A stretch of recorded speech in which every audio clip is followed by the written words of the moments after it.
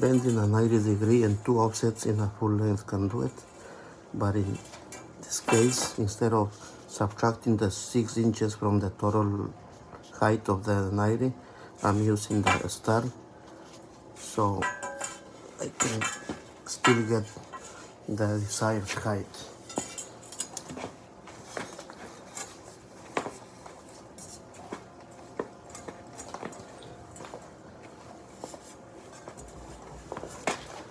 It's a 90. I have the 90 lying on the floor, so in this case I need the offsets, both of them in the same direction.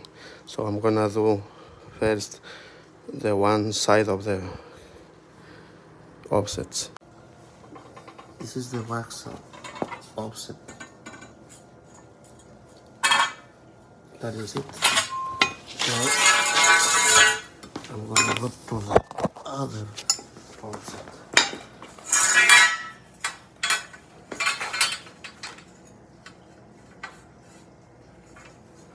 This I need to be 15 degrees. That is it. So now I flip the conduit upside down and do the 15 degrees offset, inch and a quarter height. That is it.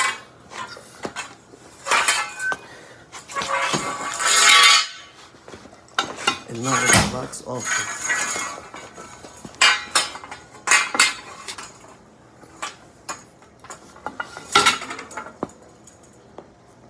That's it. That's the conduit already installed in place.